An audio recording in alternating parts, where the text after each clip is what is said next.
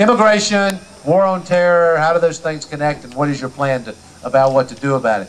Everyone here knows this is a very hot topic, and what troubles me about it is I see politicians manipulating it to help themselves. And all I know how to do about this is what I believe is right. So I'll tell you exactly what I think is right. Three things.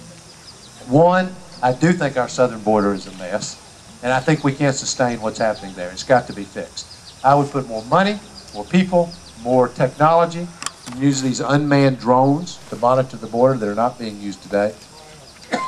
Excuse me. I'm not for building a fence all the way across our southern border. I think that's crazy. But I do think there might be isolated places that some fencing actually might do some good. And I'd be willing to do that.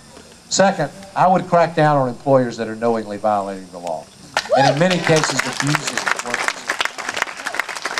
Now, the more controversial thing is I don't believe that we should have a country made up of first-class citizens and second-class workers, which is what I see happening today.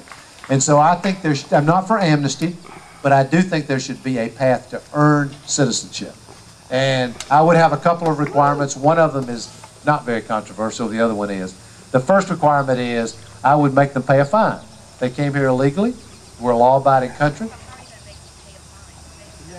No, the fine just can't be so high that it can't be paid. Oh, I don't agree with that. God bless you, but I don't agree with that. But we just disagree. You're allowed to disagree with me. I suspect there are other people here who disagree with some things I've said. Now, I'm not for the kind of fine we saw going through the Congress, which could be like $10,000. None of these people, they're never going to be able to pay, working people pay $10,000. But I think paying, you've got to do something. You can't just treat it like they didn't come here illegally and nothing happened. I mean, I think there has to be a recognition for that. I would have the fine low enough that they could actually pay it, but I would require them to pay a fine. The second thing is I think they should learn to speak English. If they want to become American citizens, they should learn to speak English. We should help them with that. Who's next?